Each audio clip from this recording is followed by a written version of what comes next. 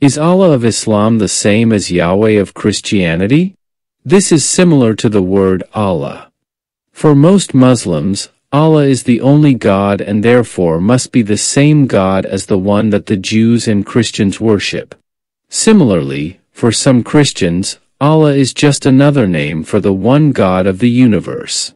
For others, however, the Muslim Allah and the biblical Yahweh are contradictory and cannot refer to the same being, for, they say, how can the God of Muhammad be the father of Jesus Christ? The question before us, then, is whether the terms Allah and Yahweh are just two names for the same God, or are they referring to different gods? And since there can only be one true God, the ultimate question is, if they are different, which one is the true God? Some scholars want to emphasize the similarities between Yahweh and Allah, and point to a common belief in a monotheistic God who is creator of all things, omnipotent and merciful. Both religions also claim that God has sent prophets to reveal His will and produce scriptures to guide our lives. However, Allah and Yahweh cannot refer to the same person for the following reasons. First of all, their attributes are different. In Allah's monadic oneness, His attributes stem from His powerful will which, because it provides no basis for relationship, often promotes capriciousness. Also, since His power is more important than His other attributes, there is an unequal emphasis on power over His other attributes. In the end, a follower cannot know God or even be sure of the consistency of His attributes. On the other hand, because Yahweh is by nature a triune unity, His attributes stem from His nature. The eternal relationship within the Trinity promotes love within the Godhead and extends to His creation. Also, since His attributes are based on His unchanging nature rather than His powerful will, all His attributes are equal and promote trustworthiness rather than capriciousness. This means that believers can know God and be sure of His attributes. Second, Christians understand the nature of God to be triune, Father, Son and Holy Spirit, which is the only way that Jesus Christ, as the second person of the Trinity, could die on the cross to pay for our sins. If Jesus were not God Himself, then His death on the cross would be meaningless.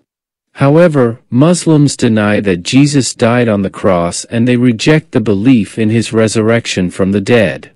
Only a triune God, defined as one essence and three persons, could become incarnate and still remain God of the universe, and yet this is the God that Muslims reject. For them, Jesus cannot be God nor can God be a father, for He cannot have a son. Therefore, if Muslims reject God as the Father of Jesus, then Allah cannot be the same as the God of the Bible. It is often said that there are three monotheistic religions in the world today: Judaism, Christianity, and Islam. It is also often suggested that these three religions, Judaism, Christianity, and Islam, all worship the same God, though with different understandings. Is this really true? Is the Muslim Allah, revealed in the Quran, or Quran, the same as the God of Israel revealed in the Tanakh, the Hebrew Bible, the Old Testament, and revered by both Christians and Jews? I understand that the Arabic word Allah is the equivalent of our English word God. Please do not let that influence how we answer this question. When a Muslim says Allah, he is referring to a specific being, just as when a Christian or Jew says God. They are more than just titles. Certainly there are similarities. Muslims even believe parts of the Bible, though they say much of it is corrupted or distorted. It seems as though Yahweh, the God of the Bible, and Allah may be the same. According to the Quran, Allah is the creator of the heavens and the earth, Surah 35:1. According to the Bible, God is the creator of the heavens and the earth, Genesis 1:1. According to the Quran, Allah created the first man, and from him created the first woman, Surah 4:1. According to the Bible, God created the first man, Genesis 1 verse 27, and from him created the first woman, Genesis 2 verse 22. According to the Quran, Surah 29:46, Allah and the God of the people of the book, Jews and Christians, are the same. Muslims believe this. The Quran contains stories and references to a lot of the people found in the Bible, including Noah, Abraham, Moses, David, even Zacharias and John the Baptist, and Mary and Jesus, using Arabic equivalent names. Many of these are very similar to what we read in the Bible. Some are taken from extra-biblical Jewish literature, such as the story of Abram and his father Terah's idols. Compare Surah 21:52-69 and Jasher 11:13-12:35. The reason Christians say that Allah is not the same God as we and Jews believe in is because He's not. The God we worship is Yahweh, and Yahweh and Allah are not the same. You can tell by their characters and promises. For example, 1. Yahweh died for all of creation so that we may be with Him in all eternity, and commands us to love others as He loves us. But Allah is said to hate creation, and only grants heaven to those who either follow their rules perfectly, which is impossible, or kills others in an act of war and hatred. Did God die for me? Allah. The Quran teaches that Allah did not, would not, and will not die for you, nor would He send anyone to die for you. In fact, the Quran teaches that Jesus did not die on the cross, but was taken up into heaven, and Judas, or someone made to look like Jesus, was crucified in his place. Further, the Quran teaches that there is no need for Allah to provide a sacrifice for sin because ignorance of Islam, not sin, is man's problem. The possible exceptions are apostasy from Islam and refusal to convert to Islam. Staying away from major sins, whatever those are, will automatically result in one's small sins being overlooked by Allah. 431.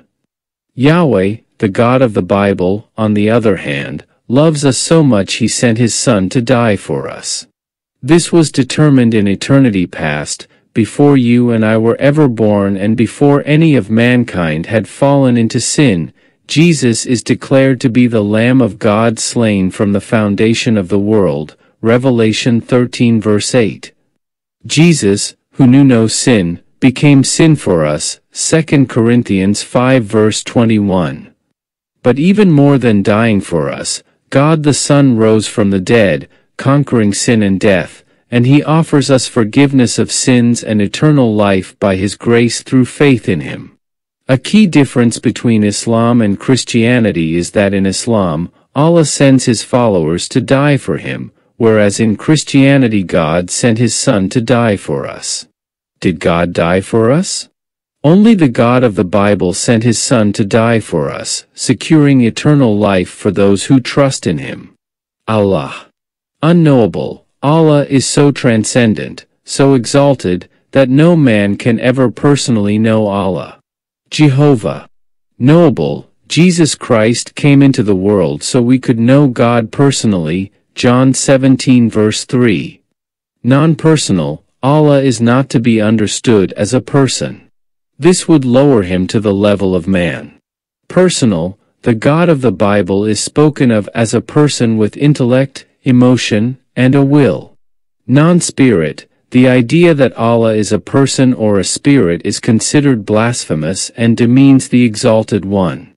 Spirit, that God is a spirit was taught by Jesus Christ Himself in John 4 verse 24.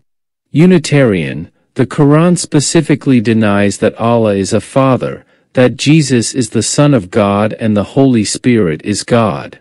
Trinitarian, the Bible reveals God as one in three persons, the Father, the Son, and the Holy Spirit.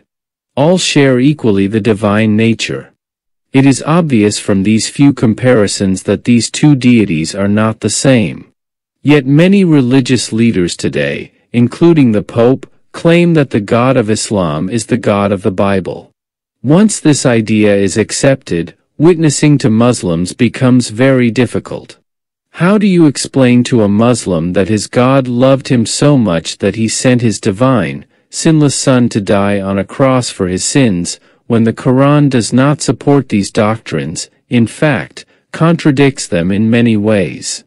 The Quran teaches that Allah had no son, so explaining the divinity of Jesus and his death for our sins can only lead to confusion in the witnessing discussion.